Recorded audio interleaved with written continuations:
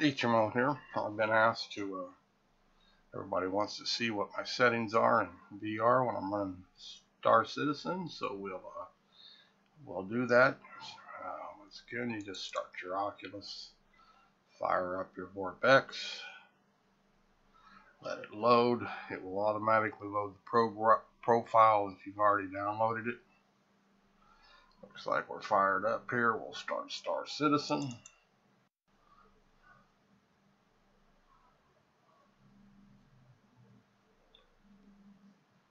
It's attaching.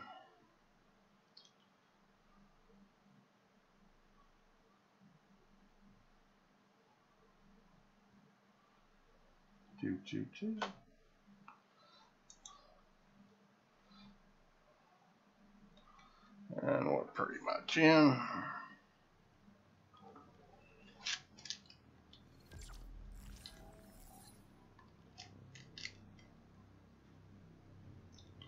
Always set your head tracking when you go in. Okay. Let's see. We'll kick on our mirror mode. That first thing we'll do, we'll go down to options. It'll be the first thing you'll want to look at. If you want to be able to use your head tracking like I do, you'll want to go into controls. You'll want to go to mouse. And you'll want to make sure that your flight movement, if you want to use your HMD for movement like I do, you'll want to make sure everything is set to no, not yaw and pitch. Just run through it. You can see everything's pretty much no. Now I have not set it up for gimbals yet. These settings will change. I haven't played with the gimbals yet. Not been happy with the head tracking. I have not moved the sensitivity curves. You can leave those alone, but make sure in options on mouse, if you want to be able to look around without moving your ship, yaw and pitch, make sure flight modes are off. No, no, no, no. Okay, that's rule number 1.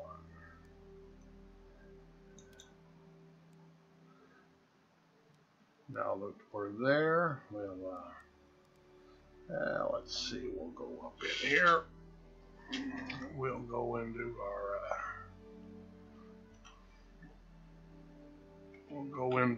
our turn the mirrors on. I'll show you what we have. It's hopefully full screen mirrors. You should be able to see it now. We'll go back to page 1. Hopefully you can see these mirrors. I have it on immersive. You can use any of them. Cinema mode works really well.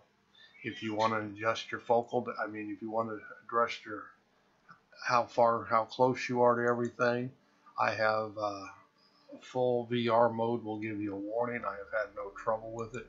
I've just been running it in immersive. As you can see, I've been using Z normal. You can use Z adaptive. It works. You can also use geometry. Geometry is a lot more intense 3D. You can actually turn it up and you can pick the rocks up off the ground and they're floating in the air. Your strength scale in 3D geometry does not have to be as high. As you can see, I have it set for 0.17 and I get quite a bit of 3D depth at that version. So keep it down and you'll adjust it to your preference. But I've been using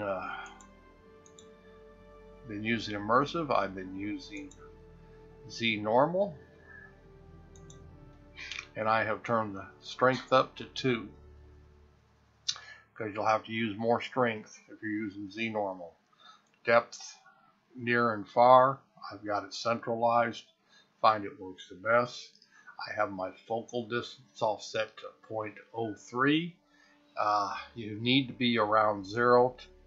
Negative number most likely won't work at all, but you'll need don't increase it more than 0.3, but 0.01, 0.02, 0.03.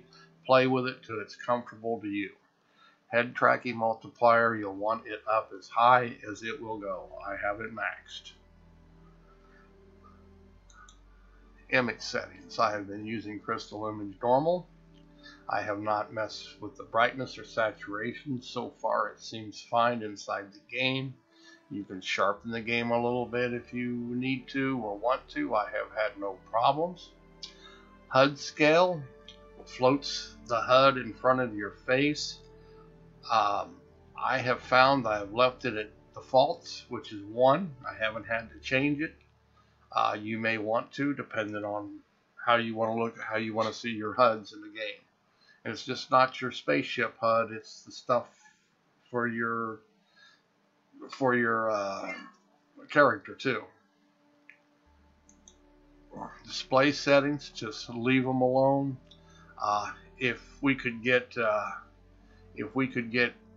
90 frames per second in Star Citizens, you would turn the render and sync off, but we do not. So if you do not want a bad VR experience, you want to leave the render on because it tries to compensate for the bad frame rate. So leave it on for the best experience. Unless you're getting 90 frames per minute, that holds true for every game you play. I play a lot of games in VR, port a lot in. AAA titles, some of them will hit 90 frames per second, some won't. If they won't, and they're less than 60, you want to leave these options on all the time. Head tracking you want on, of course. Sensitivity, I've got it kicked up to 1.5. It still may be a little sensitive. What you'll find when you're using your head tracking, to look around, it will run your mouse, and your mouse is too sensitive. It's hard to click on things because the littlest head movement will move your mouse, of course. I have roll on. You will not have to change the tracking settings, the axis settings. They're just fine. Some games you have to. This Oculus, you can actually see Oculus control settings in game. I don't know if you can when the mirrors are on or not, but they actually do show up. Just like I'm looking right now, I'm looking at my touch controllers. I don't use them, so turn it off. You don't need them to screw things up, but they will work and they are visual in the game.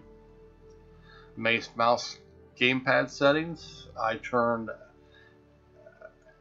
right now I have the gamepad buttons off. You can use them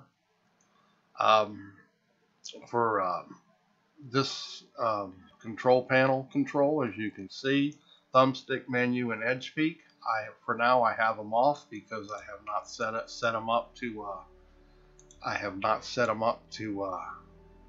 my gamepad to be able to run this yet while I'm on the ground, which I will, because using the keyboard is just a pain in the ass, of course. Menu hot settings, you can set up that you have hotkeys when you want to use them for your menus and stuff. I haven't set them up, haven't needed them. But there you have it. There's my settings. It's what I'm using in this game. Like I say, 3D reconstruction, all modes work. 3D geometry is the most aggressive and will change the most things in the game. It also takes the most horsepower to run. As I have found out that Z normal for me works just fine. Everything is 3D, and I don't want stuff floating on the ground, so I don't need to force the geometry to pick rocks up. But you'll have personal preference, and that's the way that works. Near far, if you want the depth weighting to be more at a distance than closer to you, I like it half and half. I like a really nice cockpit, and I like the things I'm looking at to look 3D, so I have it balanced. Focal distance just changes your focus a little bit. You get too high, it will give you a headache. I use it enough that I get good 3D depth. That's exactly what I use it for. But there you go. There's a short video on my settings and how you get the head tracking set up for look around versus your mouse movement. Make sure you always hit OK and save when you're done, because it will not save your new settings unless you do. It'll Go back to the old ones.